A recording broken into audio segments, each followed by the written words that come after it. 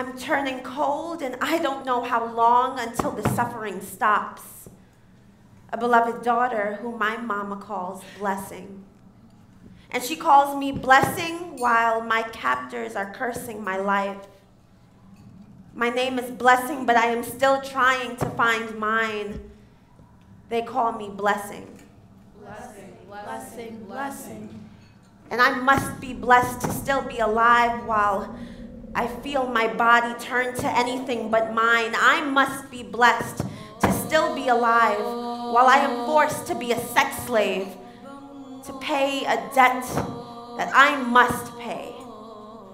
And they lie and tell me that I need to work off my debt, but is giving my body away to men 10 and 20 times a day work? Is sex work? To feed myself, to survive? I see young girls who are getting younger and younger, and without consent, it becomes rape. I see young girls who look like babies with eyes that plead, save me, please. I see girls who follow in my footsteps. They follow in my trails, and they follow in my steps. I don't know how long until the suffering will keep going. I just know that over here, we don't know our brothers, but we live in brothels. And how do you work as a sex slave? I don't know. I just know that I need to keep going, and I have a dream. I have a dream to survive. I have a dream to buy a house for my family one day, to go to school, to be educated. I have a dream to be blessed and to live life blessed. Her name is Blessing. They call me Blessing.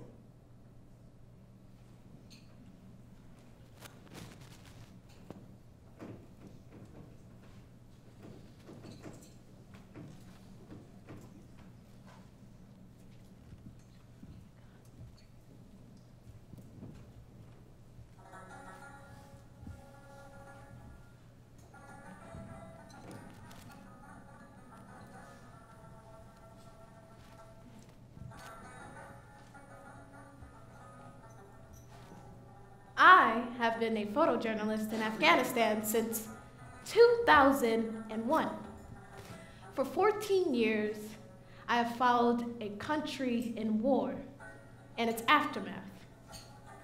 This is a story about the legacy of war. In most parts of the world, widowhood is a sad experience.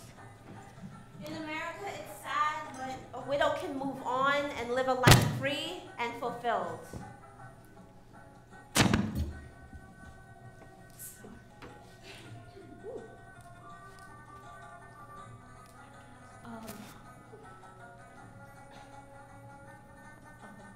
In Afghanistan. In Afghanistan, it's a complete 360, and it comes through 3 decades of war that have piled on these mounds of widows.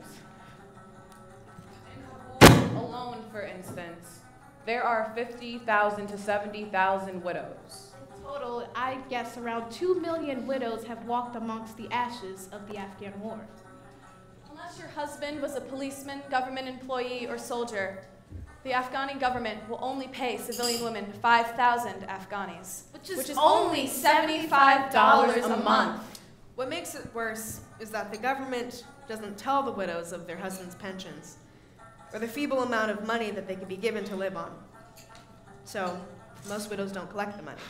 These women immediately become shunned from their families and their homes. They become homeless, abandoned, and left to fend for their own survival. Some of the women, such as Sahar, are forced to marry their late husband's brother out of respect. Respect for who? Most of the women told me they had no education, which means that they were either begging on the streets or cleaning houses just to fend for their own survival. What you truly see here is that at every corner, life is just one big struggle for them. The women, every time want it to be photographed. They feel, especially woman to woman, that I care about their situation. They're used to nobody caring at all. I feel that if they didn't have these restrictions put upon them, they would just let me into their world. For example, a fixer would call ahead. He knew what I was doing. I would set up a nice initial meeting over tea, which is the way you do things around there. And the biggest problem was that the brother-in-law or someone else in the family wouldn't allow me to come back. No. I'd take some snapshots during the first meeting, and I'd get so excited. And then the door would just slam in my face. I've been in and out of the country over so many years, and to me, this is just something that doesn't get better for them. Things just don't. This project took a lot longer than I thought it would, but for me, it felt like that's okay. Whatever it takes. I'll just keep this going.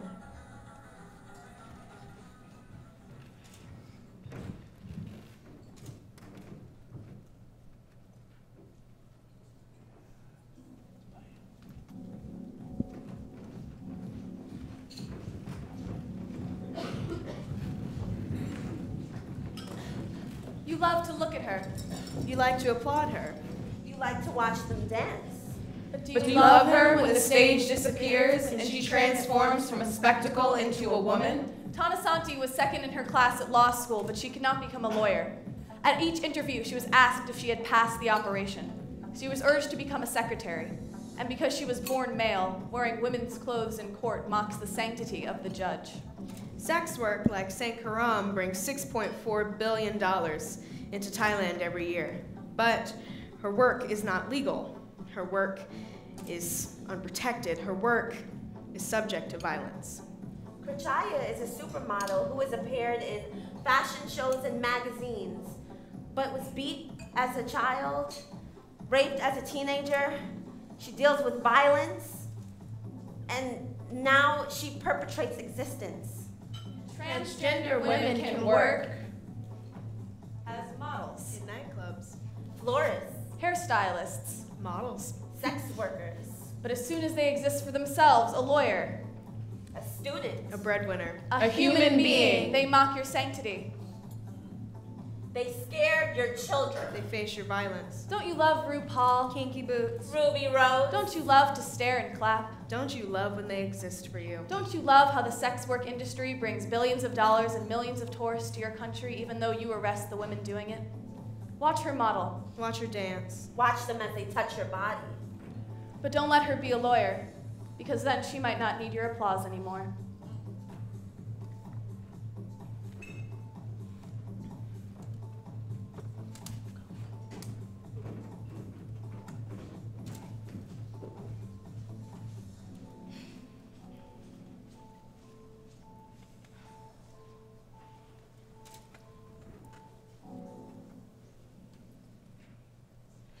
This is my body, my sacred temple. This is my body, not yours to trample. This is my body, keep your hands to yourself. This is my body, take your war somewhere else.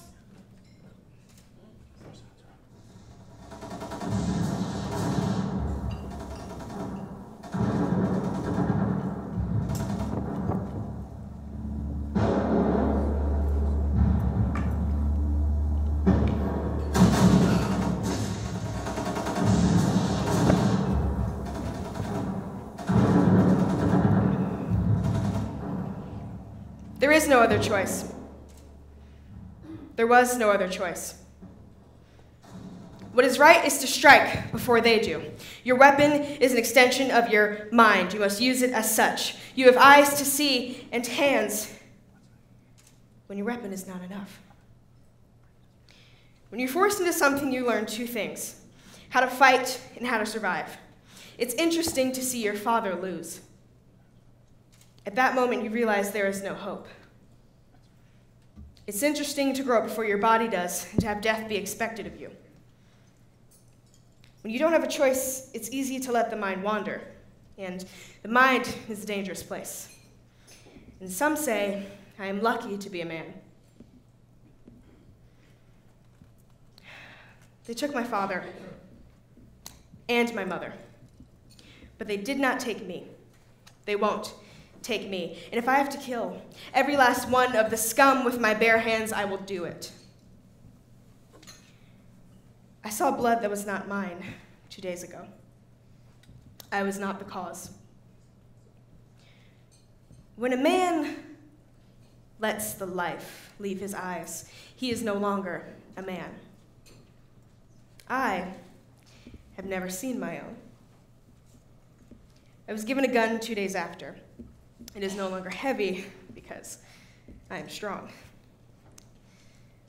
Sometimes I aim at the trucks as they pass. And as I see the white faces pass my barrel, I think, do they think cameras have the same power? If so, I'd like to ride in a truck.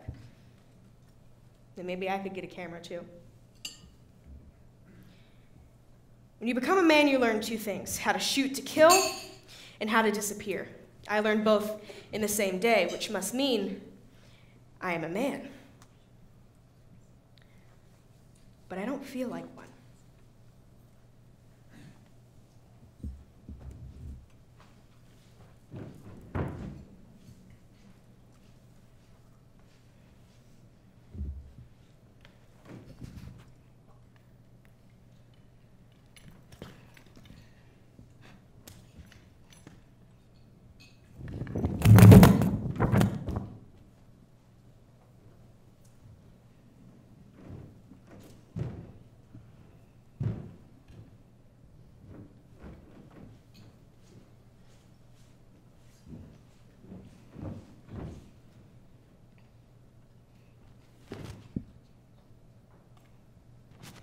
My commander always tells me when you need something, you take it. Food, take it. Property, take it. Girl, take it. In a girl, I see an opportunity. I will only live so long. A girl can make my bloodline live on. In a girl, I see a vessel for the future. She can be my slave, she can be my wife. She is young, she will listen. I'm young. I will listen. There is no other choice. I must submit or they shoot me. If I resist, they shoot me. If I scream, they shoot me. Silence, violence, an endless cycle. They choose who they want to marry. They choose from the lives they have stolen. Hundreds of us beaten and made pregnant against our will, some as young as 12. Hundreds of us locked in one big room, brought in on trucks where mass rape is synonymous with staying alive and assault is synonymous with holy union. 100-degree heat, these walls don't shelter me, these hands won't protect me. My voice grows weak. My mind grows weary. My body is a battleground. Hundreds of little battlegrounds. Hundreds of us taken. Take it. It's not stealing if it didn't belong to anyone before.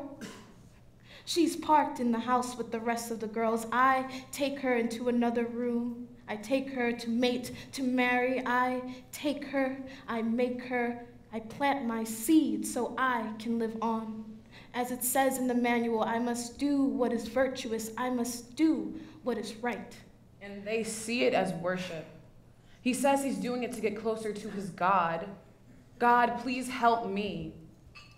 Is my body's only purpose to carry on these soldiers' genes? Do I matter beyond what my body can do?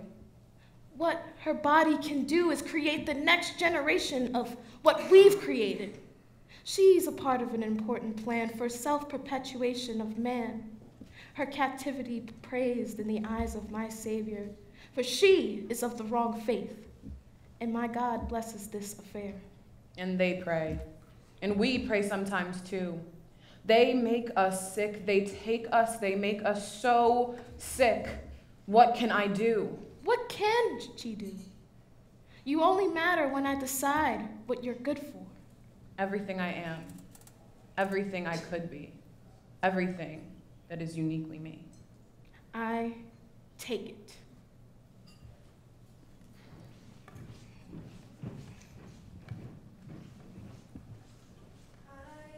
Sea, please be the rain. I am a strength. I'm made of pain. When I'm a tree, you'll see my word. But I need love on Mother Earth. I stay like stone. I move like water. I'm someone's friend. I'm someone's daughter. When I'm a tree, you'll see my word. But I have